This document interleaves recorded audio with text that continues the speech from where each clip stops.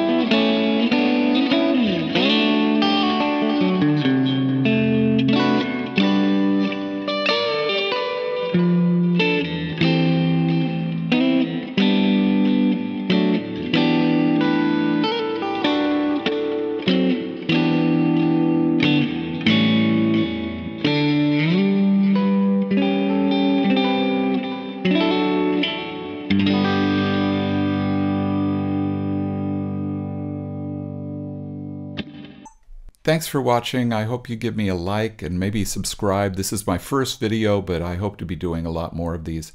If you're a guitarist, there's a PDF of the tablature below. Anyway, thanks again. I really appreciate it, and see you next time. Bye.